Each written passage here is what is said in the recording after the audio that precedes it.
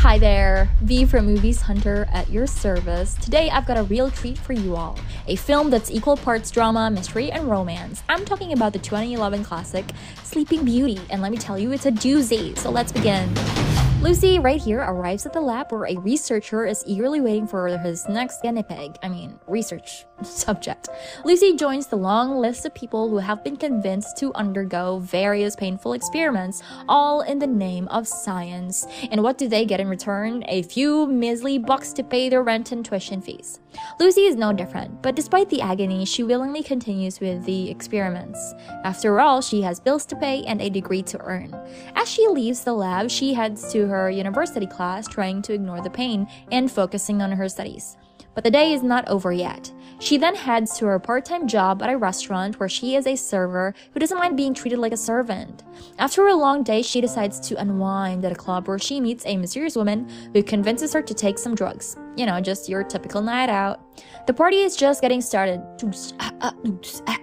And two guys are trying to decide who gets to have fun with Lucy.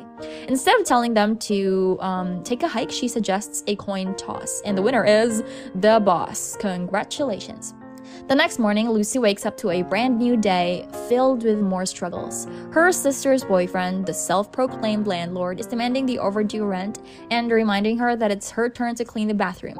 Because who doesn't love a little domestic chore after a long day at work? Lucy spends her day working at an office and balancing multiple part-time jobs, all to earn a decent living. After a long day, she meets with Birdman, an alcoholic with a thing for her. Although she doesn't share the same feelings, she appreciates his company as he's the only one who can make her smile. So Lucy is on the hunt for some extra cash, and she comes across this ad in the newspaper that promises big bucks. Being the brave soul she is, she calls the number and sets up a personal interview. And of course, they tell her to wear a short dress because clearly that's an important factor in finding a job. She shows up to the mysterious address and meets Clara, who after checking her out decides to hire her as a freelance waitress. But here's the catch. She will have to wear lingerie and serve drinks at private functions. And oh yeah, she has to keep it a secret because nothing says respectable job like wearing lingerie and keeping it on the down low. And to make things even more exciting, she'll be going through a medical exam, and Thomas right here will inspect her body for tattoos. And the cherry on top, she'll be called Sarah for the job. Like a secret double life spy, whatever. And that's cool. I don't know. Lucy's getting ready for the job of a lifetime, or the job of her nightmares. She heads to the salon for some much needed cosmetic pampering and a little grooming down below. Because let's face it, in this line of work, presentation is everything. She heads over to Birdman's place to practice her waitress skills, but she is keeping the real reason for her new look a secret. Of course, Birdman notices her freshly done nails and asks about it, but Lucy's keeping mum. After all, a girl's gotta keep some mystery. Later that night, she gets a call to get ready for her first night. A sleek car arrives to whisk her away to the party of the year. When she arrives at the mansion, she meets the boss of all the bosses, Sophie. She is the head of the waitresses and she means business. Lucy's instructed to get dressed and put on lipstick that matches the color of her I don't wanna say it. Lucy heads to the dressing room looking like a nervous wreck. She grabs a red lipstick and slathers it on her lips. Sophie enters and takes one look at her. She gives Lucy a stern lecture about taking the job seriously and not messing around. After all, Sophie checks the color of Lucy's L word to make sure the lipstick matches. No room for error here. Finally, they head to the dining room to prepare for the guests. Lucy stands out like a sore thumb dressed in a white outfit while all the other women are dressed in black lingerie that leaves very little to the imagination. The guests arrive and Lucy serves up the wine like a pro. Dinner is served and all the guests spend the rest of the night with the waitresses. As Lucy pours wine for the guests, she trips and falls in a hilarious yet dramatic scene. Feeling embarrassed, she apologizes, but the boss just pats her in the back and hands her her first payment of $250, telling her to call it a night. Dazed by the amount of money she just made, Lucy burns a note to double check if it's real or not. Fast forward to the next day and Lucy's employer finds her passed out in the office. That night, she returns for round 2 of her new job, but Sophie can sense that something's not quite right. In a moment of maternal care, she comforts Lucy, assuring her that she'll get used to the gig soon enough. The next morning, Lucy meets up with Birdman, who in his usual manner teases her about their running joke of asking her to marry him and her always saying no. But this time, in a surprising twist, Lucy pops the question and Birdman says yes. Later, Thomas calls her about a new job opportunity and she follows him to a luxurious mansion where she meets Clara. Before starting, Clara instructs Lucy to freshen up with a shower. Clara kindly reminds Lucy to drink her tea, aka the knockout juice, before tucking her into bed for a long nap. Because in her new job, sleeping naked while being cuddled by a strange man is just a normal day at the office.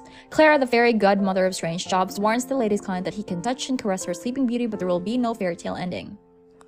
And with that, Clara disappears in a puff of smoke, leaving the old man to strip down and snuggle up to the sleeping Lucy, because who doesn't love a good cuddle with a stranger, right? Back at home, Lucy finds a rent notice from her sister's boyfriend threatening to throw her out in 2 weeks if she doesn't pay up. But with her new job, she's raking in the dough, so she decides to upgrade to a fancy apartment where she can live in peace. Or at least in peace without any annoying rent notices. Days go by and no calls from Clara, so Lucy turns to her trusty sidekick Thomas for help finding a new client. Meanwhile, at the lab, she's a research subject by day and a sleeping beauty by night. Finally, Thomas comes through and sets up a new client for Lucy. She heads back to the mansion, ready for another nap with a stranger. Clara warns the latest client about the no penetration rule, and off she goes. The man, feeling frisky, decides to light a cigarette on poor Lucy's neck to see if she's really asleep or just faking it. And because why not, he starts kissing her, that's gross. He starts kissing her all over her face. After the session, Lucy heads back home, noticing the burn on her neck but not giving it a second thought, because she's got bigger problems to deal with, like paying the rent and surviving this crazy world of sedated sleeping beauty jobs. Later, Lucy is in the middle of a class when she gets a call from Birdman, the love of her life. She rushes to his house and finds that he's taken a little too much of his pain medication, and as he's slowly dying in her arms, Birdman makes a final request that makes her question his sanity. He wants her to take off her top. Lucy, being the good friend she is, obliges and lies beside him as he takes his final breath. At Birdman's funeral, Lucy meets her old flame, who decides to pop the question to, and she's like, "Hey, want to get married?" she asks, hoping for a little bit of Birdman's playful banter to continue. But her ex, being the coolest guy he is, takes her words seriously and is shocked. He tells her that he is dating someone else now, someone who is obviously better than her. Ouch. Lucy's boss, Clara, brings in a new client who she instructs not to leave any marks on Lucy's body, unless you consider bruises from a terrible massage to be considered marks. And unfortunately, her late-night sessions are causing her to be late for her day job, and she gets fired. Instead of getting sad, Lucy thanks her employer for the opportunity and walks out with her head held high. With Birdman gone, Lucy is feeling more alone than ever, but just when she thinks she'll be alone forever, a co-worker at the restaurant takes a liking to her and they end up spending the night together. Later, she gets a call from Thomas informing her about the new gig. Lucy, ever the curious one, decides she just has to see what goes down in Clara's fancy sleep therapy session, so she pops the question, "Hey Clara, can I record this session for posterity's sake? You know, for the history books?" But Clara ain't having it, rolling her eyes and delivering the classic line, "Oh honey, do you want to put all my clients at risk of being blackmailed? I don't think so." So Lucy takes her sedatives and hits the hay, but before she drifts up into dreamland, she does the unthinkable. She sets up a hidden camera. Next thing she knows, Clara's bringing in a new client, and wouldn't you know it, it's the same client from Lucy's first session. He downs his sleeping tea with a hearty gulp and boom, out like light. The next morning, Clara breezes in, checks the poor guy's pulse, and realizes he's met his maker. But Clara's not even phased because, she saw it coming.